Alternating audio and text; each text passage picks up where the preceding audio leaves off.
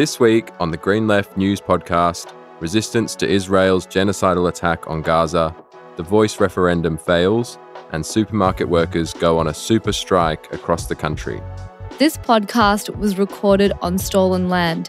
Green Left is committed to supporting struggles for First Nations justice.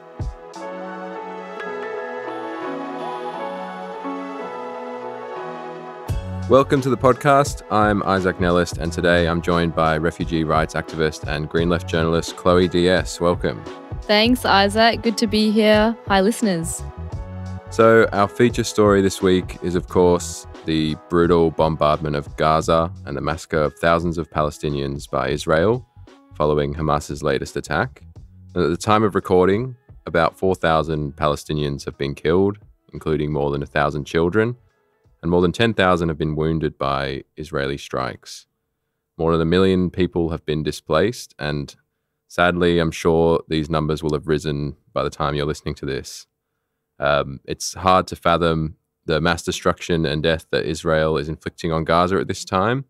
Hospitals have been bombed, power, food, and water have been cut off, and whole apartment blocks have been turned to rubble. Israel told the whole of northern Gaza, where more than 1 million people live, to evacuate south, and yet has since been launching strikes against people evacuating. These people have nowhere to run, nowhere to go. Gaza has been occupied by Israel for 56 years and has been under permanent blockade for 16 years. It is using Hamas's latest attack as an excuse to unleash a massive genocidal bombing campaign and another land grab. In the midst of all the horror, it has been inspiring to see people around the world protesting in support of Palestine, including thousands taking to the streets across Australia in most major cities. More than 15,000 people marched in Melbourne on October 15th, while more than 5,000 defied New South Wales Premier Chris Minns after he attempted to shut down the Gutty Sydney protest on the same day. There has also been a call from Palestinian trades unions for trade unions around the world to take action, including stopping building and transporting weapons to Israel, passing motions in solidarity with Palestine, and pressuring the government to end military trade and funding to Israel. Yeah, it's good to see that there's pressure coming from many sectors of society around the world. At Green Left, we've started collecting statements from Asian left groups on Palestine, as well as an open letter from Birzeit University in Palestine, which is to international academic institutions. And the Australian Council of Trade Unions has also released a statement calling for an end to the occupation of Palestine. Yeah, of course. And after the rally for the Community Speak Out for Palestine we organised yesterday, I was walking past the State Library and some of the healthcare workers in Melbourne had organised a big protest on the steps of the State Library. Just in 24 hours, after the bombing of the hospital in Gaza, they decided that they also need to speak out. So it's just good to see spontaneous actions happening all over the place. And it is great to see unions and other organizations standing up for Palestine. The media and some politicians have been trying to slander the pro-Palestine movement as anti-Semitic. But protest organizers have made it clear that anti-Semitism is not tolerated and is not part of the movement to free Palestine. It has been encouraging to see organizations like Jews Against the Occupation and the Tzaddik Collective play a central role in the protests. The Anthony Albanese government has shamefully failed to condemn Israel's attacks on Palestine, with the PM and Foreign Minister Penny Wong stating that Israel has the right to defend itself. Meanwhile, governments in Europe have cracked down on pro-Palestine protests, including the French government banning them entirely and using water cannons on protesters. The anti-Palestine sentiment in many media outlets even led to the killing of a 6-year-old in the US, who, along with his mother, was stabbed multiple times by their landlord simply for being Palestinian. We must resist all attempts to shut down the democratic right to protest and continue the struggle to end Israel's war and occupation of Gaza. Yeah, and as you mentioned earlier, the New South Wales government had attempted to shut down or prevent protests from happening here in Sydney supporting Palestine, as well as Prime Minister Anthony Albanese's comments that the protest should not have gone ahead.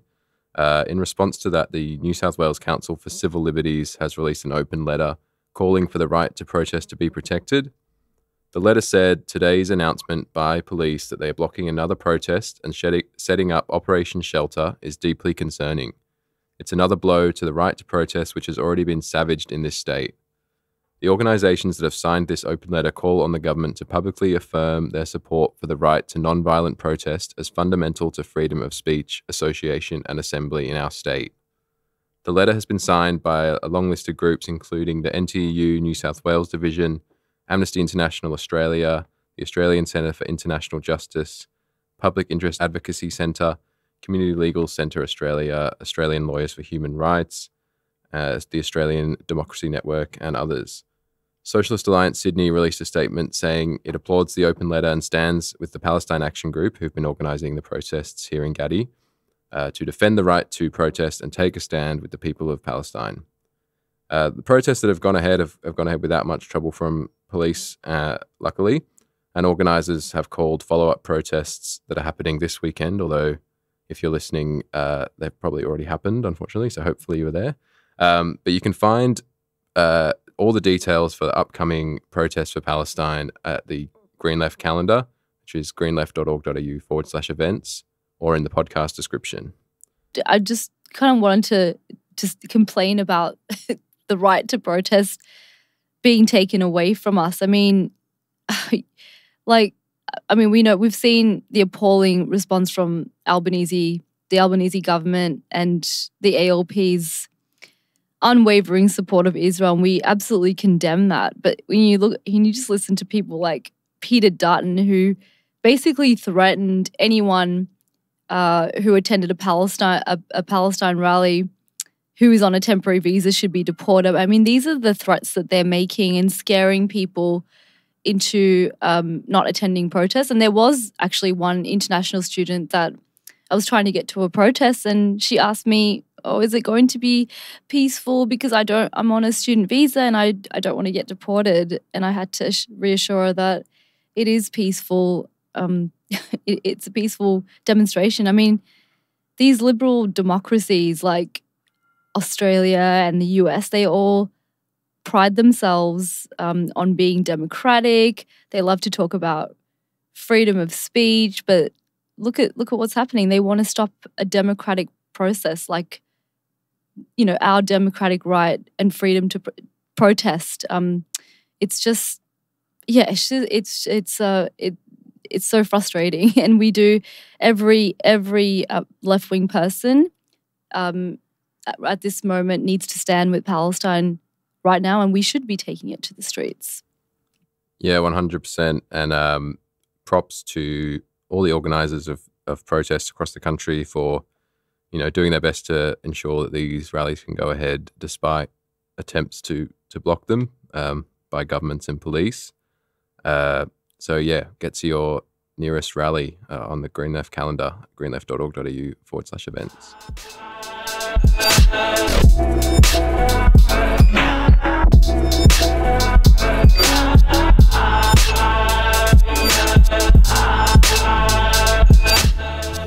The referendum on the voice to Parliament has failed, with the majority voting no to the proposal for an advisory body made of First Nations representatives. Most First Nations people have rightly felt the result as a slap in the face. The modest proposal for token constitutional recognition and a First Nations advisory body was voted down in every state and territory except the ACT. However, nearly all previous constitutional referendums have failed, and the result of this referendum was predicted by all the polls in the lead up to October 14th. The result should not have been a surprise. The Conservative No campaign played to fear, ignorance, and entrenched racism from the start. Support for the Yes campaign fell despite a multi-million-dollar campaign from many of the largest corporations. The sadness and anger in First Nations communities after the referendum, which in large majority voted yes, is understandable and deserves respect. But as First Nations Senator Lydia Thorpe said after the referendum, the movement needs to look forward. After the result, she said, to all the grassroots mob, activists and allies who have built up networks, yes or no, in the name of advancing the rights of First Peoples, we must look beyond the division that the referendum has caused and come together to demand the justice necessary to rebuild and nurture the strength and power of our communities. Don't agonize, organize should be our catch cry. More than 200 people attended the National Housing Justice Summit that took place on Sunday, October 8 at the offices of the Maritime Union of Australia in Gadi, and also across the country online and at hookup points in Naarm, Meanjin or Brisbane, and Cornayerta or Adelaide. Construction, Forestry and Maritime and Energy Union National Secretary Zach Smith said that a rich country has to be able to provide a roof over everyone's heads. He asked, how can we say we are a rich nation when governments of all persuasions have waged war on public housing over the last 4 decades? Federal Greens MP Max Chandler-Mather, who was another keynote speaker, said that understanding Australia's financialised housing system helps explain Labor's inadequate response to the housing crisis. Dr. David Kelly from RMIT's Centre for Urban Design criticised the Victorian government's plan to demolish 44 public housing towers, which we talked about on last week's episode. And Lilia Anderson from the Australia Institute said that big picture solutions such as building public housing are needed now. Ishbel Dunsmore, representing the Sydney Uni SRC, spoke passionately about students not being able to afford rent, and public housing tenants and campaigners Carolyn Iena, Karen Brown, Margaret Kelly and Kerry Byrne spoke about their respective struggles to stop the demolition of public estates. You can watch videos of the panelists' talks on YouTube by clicking the link in the podcast description. As this year shapes up to be the hottest year on record, a new report from the Climate Council has reaffirmed the need for Australia to reduce carbon emissions by 75% by 2030 and aim for net zero by 2035. Mission Zero, how today's climate choices will reshape Australia, emphasised that the country is not on track to reach this target and that there are grounds to argue for an earlier net zero target date than 2035. Green Left has previously pointed out that the safeguard mechanism, the government's main climate policy tool, is not even designed to reduce emissions. It does not even ensure that the government's inadequate target can be reached. The Climate Council argues that we need more than targets. We need an action plan that spells out how it will be done. It insists that no new fossil fuel developments should be approved. Meanwhile, Environment Minister Tanya Plibersek has already approved 4 new coal mines. In response, Move Beyond Coal has been campaigning outside her office and have even put up a billboard that says, "What the heck, Plibersek? We voted for climate action, not new coal and gas mines." Yeah, if we want real action on climate, we need a mass climate movement. And that's what Rising Tide is trying to build with its upcoming People's Blockade of the world's largest coal port in Mullumbimba or Newcastle. In preparation for the blockade, Rising Tide held a forum at Newcastle Town Hall on October 9, which drew hundreds of attendees to discuss why fossil fuel projects should not be approved. Speakers addressed the changing climate records, discussing the significantly larger and unprecedented margins. And Rising Tide organiser Alexa Stewart said that the gobsmacking rate of fossil fuel approvals is impossible to accept. 740 projects have been approved since the year 2000. Stewart urged people to attend the blockade from November 24 to 27 to create massive non-linear resistance to force Parliament to act. One of the biggest challenges facing the climate movement today is the anti-protest laws that have been introduced in many states. One activist who found himself at the mercy of these draconian laws is Jay La Balestier, who was arrested for gluing himself to the Sydney Harbour Bridge as part of a Fireproof Australia protest in April last year. La Balestier spent 4 days in custody, spent 42 days under a community control order, served 200 hours of community service and was fined $7,025. But on October 4th, he was resentenced after it was found that police had provided false information in his original trial. Police had claimed that the protest had stopped an ambulance from crossing the bridge, but this was not true. These lies meant that La Balestier was more harshly sentenced. Police across the country are continuing to target protesters, with WA police recently demanding that journalists working from the ABC's Four Corners hand over footage of protesters. La Balestier said he is hopeful that the climate movement is building momentum. He said, "I sense things are starting to shift. Momentum is building again. To secure a livable planet, we will depend on our ability to build a mass movement and to employ a diversity of non-violent tactics." It's important that the right to protest is protected, just as it's important that whistleblowers are protected. Back in September, a cross-party delegation of Australian politicians visited the United States to lobby for an end to the US's attempts to extradite WikiLeaks founder Julian Assange. Prior to the trip, more than 60 parliamentarians from across the political spectrum publicly declared that the prosecution and incarceration of the Australian citizen Julian Assange must end. Rain Sinclair from the Melbourne for Assange campaign told Green Left that it seems the campaign to free Assange has reached a tipping point. She said this delegation of 6 politicians represents the entire political spectrum and have vastly different views. However, they all oppose the persecution of Julian Assange and want him brought home, she said. Many would have breathed a sigh of relief when media magnate Rupert Murdoch finally retired in late September. But it is unlikely there will be any positive change to his massive media empire. The Murdochs have had a very heavy hand in defining freedom of speech in a neoliberal, right-wing, libertarian, tabloid journalism, shock-jock, angertainment media landscape. Throughout Rupert Murdoch's career, there have been countless scandals, including the phone hacking scandal in London, his support for US President Donald Trump, cheering on Margaret Thatcher's smashing of the miners' union, sacking thousands of journalists and newspaper staff, and enabling all manner of right-wing atrocities. Members of the Retail and Fast Food Workers Union, or RAFWU, at hundreds of Coles and Woolies supermarkets took part in a historic nationwide super strike on October 7 as they escalated industrial action for a living wage and better working conditions. About 1,000 workers across the country walked off the job from 10 a.m. to 12 p.m. after the supermarket giants refused to budge on RAFWU's demands for higher wages, safer workplaces, and secure jobs. This is the first time that supermarket workers have taken nationwide industrial action, and RAFWU Secretary Josh Cullinan told Channel 9 that Woolworths and Coles are yet to make a single offer on a single item a year after bargaining started, and that workers are so fed up with what's been going on for a year since they started bargaining in December. Meanwhile, Coles and Woolies have made huge profits during the cost of living crisis, $1.1 billion and $1.6 billion respectively.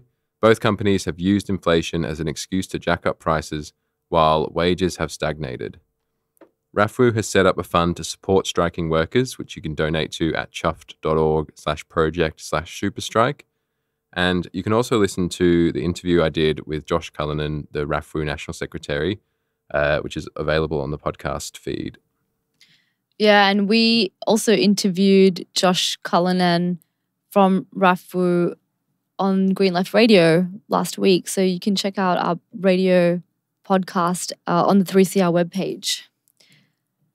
Now on to the Centrelink workers' strike. Federal Public Service Workers in Services Australia, which includes Centrelink workers, went on strike for 24 hours on October 9th in support of their claim for an improved pay offer from the federal Labor government.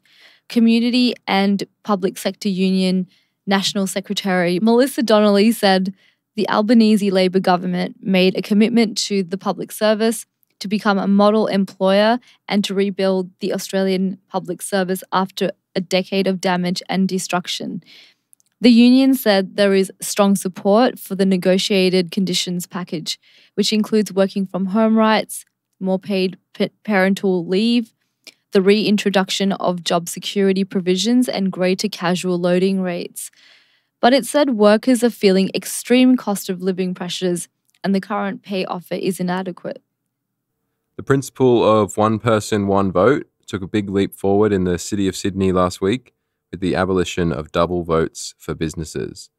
In 2014, then New South Wales Coalition Premier Mike Baird introduced a law to give businesses 2 votes each in a move that was widely seen as an attempt to get rid of Mayor Clover Moore and deliver control of the City of Sydney Council to business interests. And this anti-democratic move was protested strongly at the time, and resentment lingered throughout all the subsequent council elections, with campaigners maintaining the pressure for it to be abolished ever since. And now the double votes have been abolished. Campaigners are pushing for an end to non-resident voting completely, which is something that has been achieved in Queensland and Britain. And now let's hear what is happening around the world.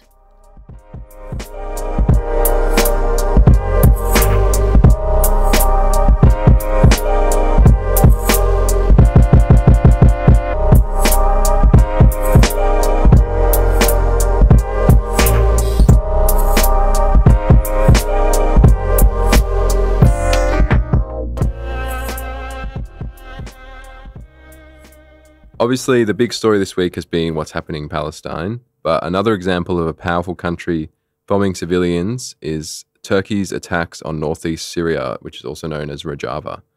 And these attacks escalated on October 5 following comments by Turkey's foreign minister the day before after suicide attacks in Ankara. In the comments, he stated that all infrastructure and energy facilities operated by the Kurdistan Workers' Party and People's Protection Units in Iraq and Syria were legitimate targets for security forces. The internationalist commune of Rojava told Green Left that these are the most significant military attacks in the region in a long time.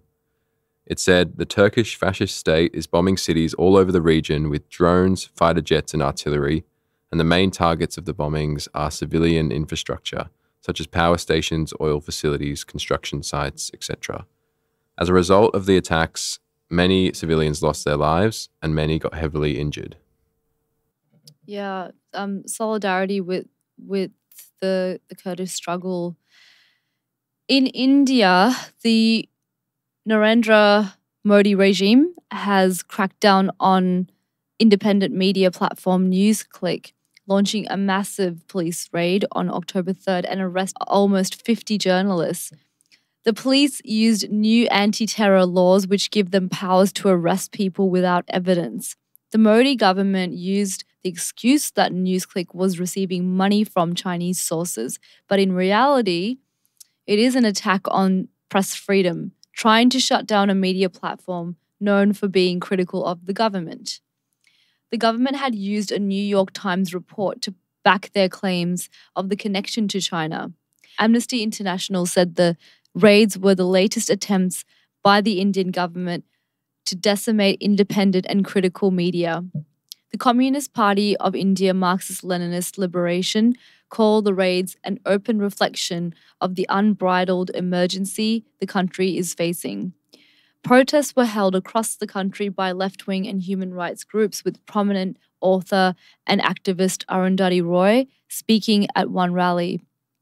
Days later, Roy is being prosecuted for a speech she made in 2010 advocating for the succession of Kashmir from India. As the CPIML Liberation said, the Modi BJP regime is hell-bent on suppressing every voice that agrees with it, expresses dissent, and speaks truth to power. On the topic of Kashmir, which you mentioned, there's an anti-neoliberal movement that's going on in the Pakistani-administered part of the region.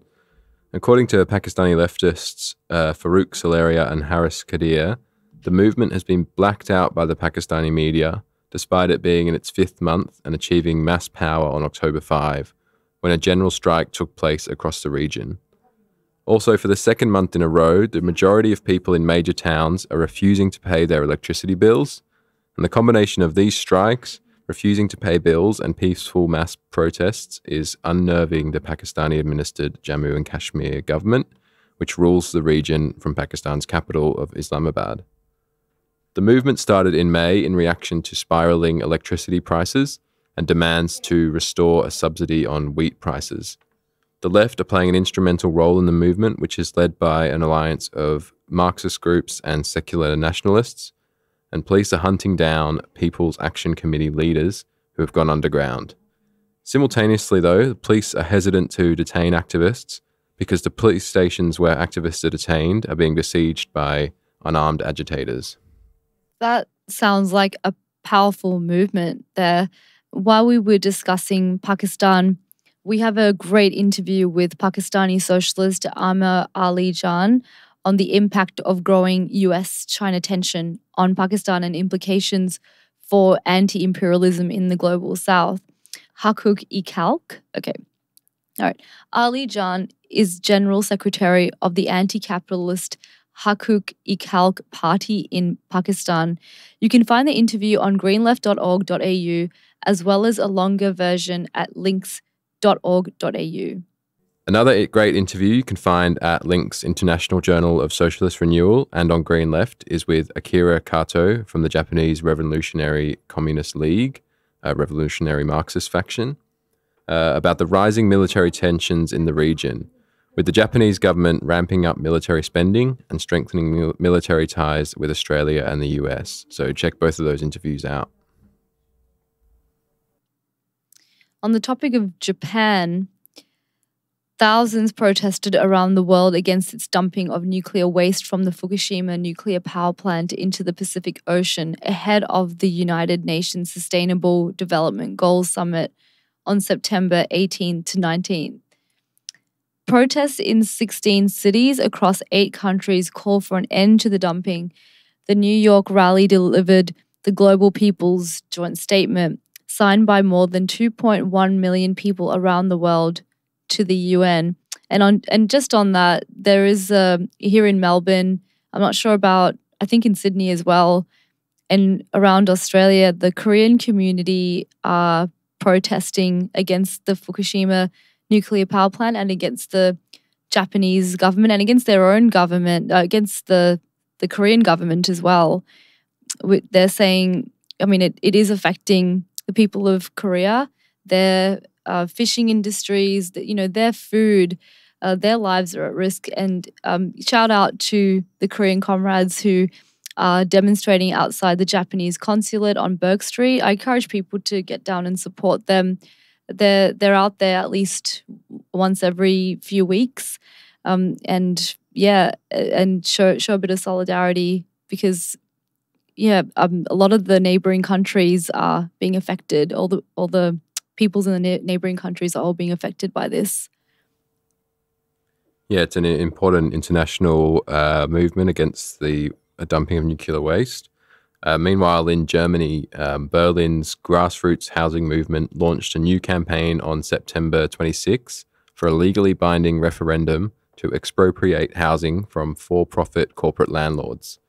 The launch date marked exactly 2 years since the previous successful but non-binding housing referendum, in which 59% of Berliners voted to expropriate corporate landlords that own 3,000 apartments or more. If successful, the new proposal would enact a law mandating the buyback and socialization of 243,000 rental properties. And Carol Peterson, who's been active in the Right to the City, English language working group of the campaign since 2020, told Green Left that at the time of the first referendum, it was too soon to get the wording of the law right. And the backdrop to the campaign in is Berlin's worsening housing crisis, with rents rising by 27% this year, making it the second most expensive city in the country, which is having an immense impact on a city where 85% of people are renters. Just 6 companies own 11% of the apartments in Berlin, and speculation on housing has driven up rents while delivering huge profits for corporate landlords. So we'll be closely following this campaign, and perhaps it can provide inspiration for housing activists in Australia. You can read more about all of the stories we talked about today, plus videos, detailed analysis, and book and music reviews at greenleft.org.au.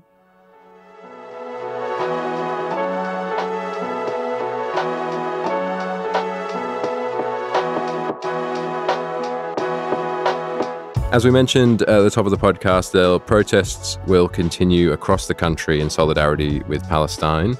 And you can go to greenleft.org.au/events to find your nearest rally, as well as other activist events, forums, and protests across the country. If you enjoyed this podcast, you can become a Green Left supporter today from $5 a month and donate to our 2023 Fighting Fund to help us continue reporting on workers, climate, and social justice movements. Go to greenleft.org.au/support to help us out. Your support is really appreciated. And a special shout out and thanks to our podcast editor, Sean Valenzuela, or LittleArcherBeats, who is now editing this podcast from Japan. So huge thanks to Sean for all his help with this podcast project. You can remember to follow Green Left on social media, on Facebook, Twitter, Instagram, Threads, and TikTok for the latest news and analysis. Yeah, Sean edits out all our sneezes and coughs and all our mistakes. So if we sound a bit too perfect, it's because of Sean. You can blame Sean. Thanks for listening. Thanks, listeners. Thanks, Isaac.